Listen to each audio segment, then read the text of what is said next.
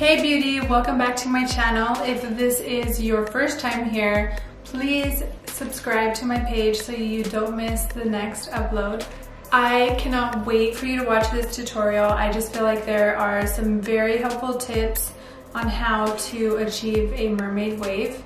Thank you in advance. Thank you so much for watching my videos and just for being here, taking the time out of your Instagram scrolling to come watch my hair tutorial. I know there's thousands of hair tutorials out there, but you guys are supporting me and it just means so much to me, and I just can't wait to just continue creating content for you guys. Alrighty, so this is how my hair air dried today.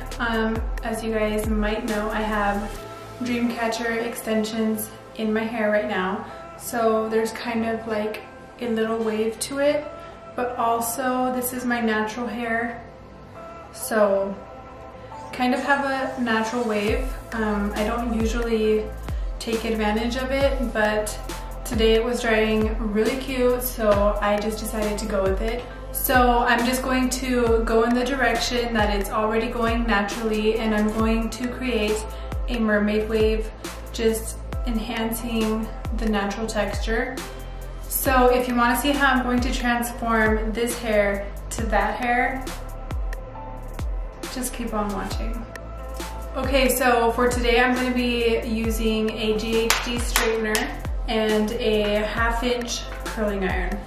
So once I got out of the shower, I just put my hair up in a towel while I did my makeup, and then I took it down and it was like really cute. So I was like, not my usual, but okay, I'm snowed in.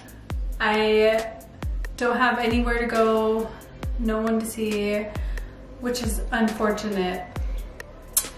But yeah, I figured I would try something new with my hair.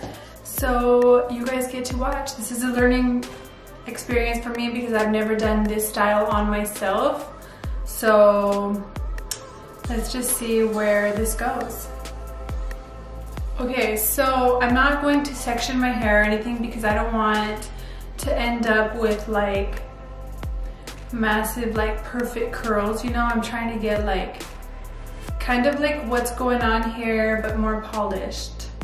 So I don't want to, I'm just not going to section it. I'm kind of going like what can be seen that needs to be fixed. That's how I'm going to approach this. So typically I start in the nape area. So I'm going to be combining straightener curls and the curling iron curls. So let's start with the straightener. So what we're going to do is I'm going to clamp the hair, and I'm just going to do like a 1/2 circle and then a 1/2 circle, 1/2 circle, 1/2 circle. So you don't want to just do like gentle waves because then it won't be very like obvious. You want to do kind of like a dramatic C shape and then a C shape in the opposite direction. So you want to try to make sure that your movements are very fluid, meaning like don't stop.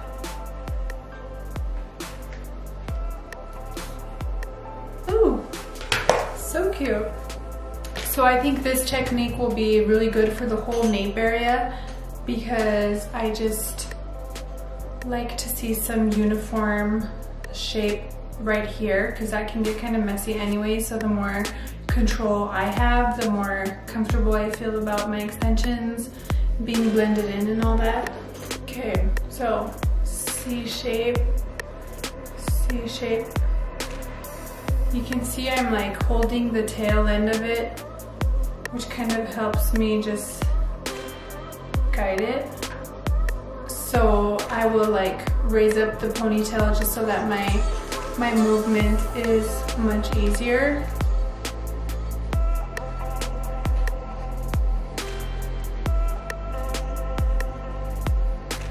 Okay, so now I'm gonna repeat the same step on this side. So one major key to this hairstyle looking very organic is, in my opinion, don't put a brush through it. I haven't untangled my hair or anything. I just dropped it out of the towel and it was cute, so I shook it out, and I've just been using my fingers to kind of get through and detangle it.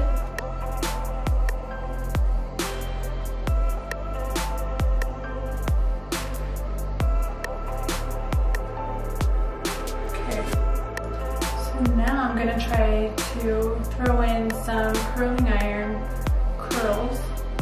See, like there's some tangles here, but I'm just gonna use my fingernails to get through them because a brush would just fluff everything out. So this is a very small curling iron. So the deal with this curling iron is if I wrap it too tight, it's gonna look very quinceañera-ish, you know? We don't want that. We want a beach wave. So pay attention to how I'm going to drop and stretch out the curl so that it's more of like a long but like pronounced wave.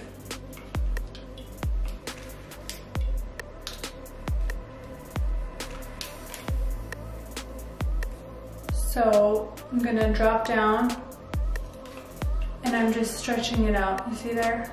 It's like a rope, kind of. So this video probably isn't gonna be posted for a few days, but today is Valentine's Day, so happy Valentine's Day. Since technically Valentine's Day was not today, as you are watching this, let me know in the comments what you did to celebrate Valentine's Day, or if you despise Valentine's Day.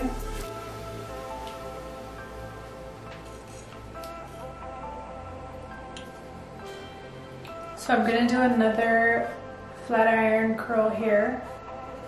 This is just a section behind my ears, so kind of just like filling that area up with texture.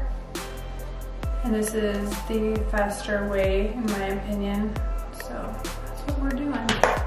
So it's really important for me to get these shorter hairs curled just right so that they won't like stick out like a sore thumb, you know?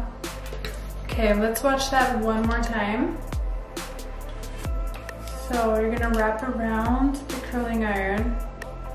You definitely wanna let it heat up a little so that the waves can like hold. As you're dropping down, you wanna unwind and drop down. So your hair doesn't have to be long for you to use this technique. This can be done on shorter hair too. It can also be done with bigger curling irons.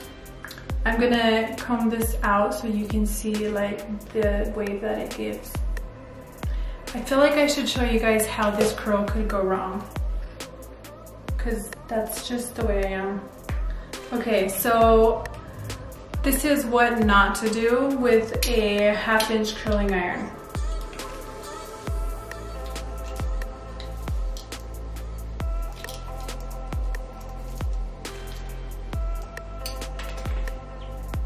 Churros. It's not the look we're going for, not today. But if this does happen to you, just take your straightener over it very slowly, and just like 1 or 2 passes should do the trick.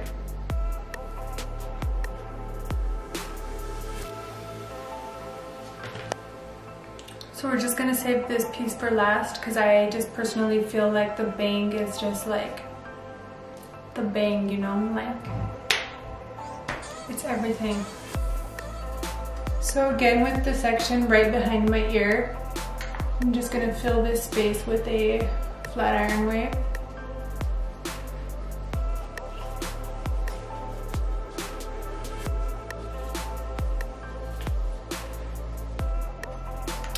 So I don't think that we have any plans tonight, me and my husband. We actually didn't even really discuss Valentine's Day. We have been snowed in I've had a very eventful weather week. So today we woke up to like freezing rain and stuff, so it's kind of just like whatever happens, you know.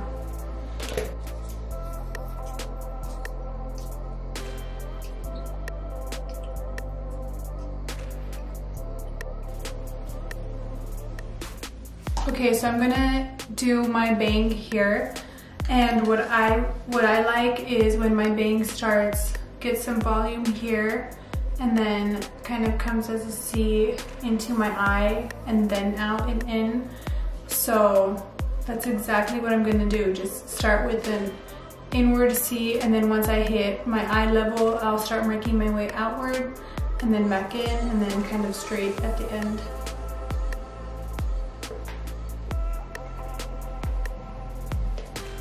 Okay, now for the fun part, the money piece, it's just the part of your hair that just puts it all together. It just completes the look, in my opinion. The bang.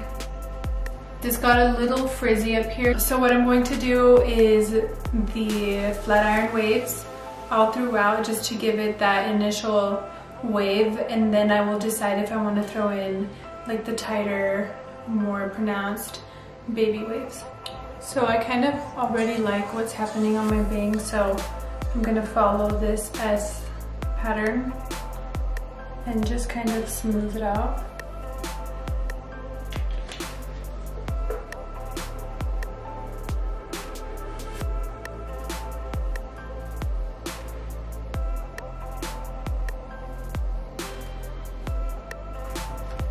Now I'm gonna put like a cream in my hair. I usually put this in just to kind of tame.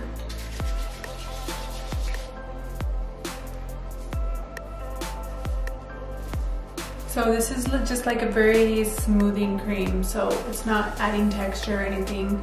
All it's doing is decreasing frizz.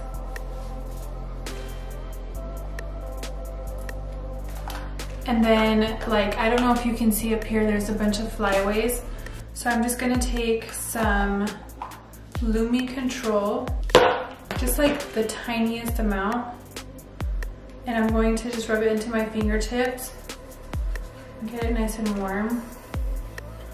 And then I'm just going to smooth out the flyaways.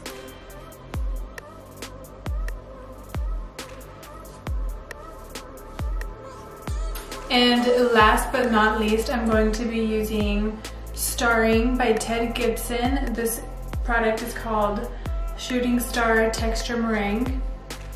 And it's not a mousse, it's a meringue. Just like golf ball size. Just get it all over your hands, and then just kind of scrunch it into the hair. This is not like a mousse. It doesn't give like a crunchy feeling. It's kind of just like a soft, touchable texture.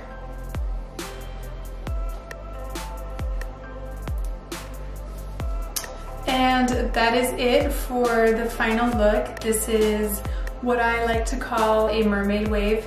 I hope you guys liked this tutorial. I hope that you learned something new, a new technique with the flat iron, or maybe you are too afraid to use a 1/2-inch curling iron because that can be kind of scary. As long as you apply my tips, there should be no problem and you should be able to recreate this look at home. If you do, please tag me. My Instagram is @ConXBeauty. If you tag me, I would love to share it on my stories. So hopefully someone learned how to create mermaid waves today. So I know that many of you know that hairstyling is my passion, it's what I do, and it just comes very easy to me.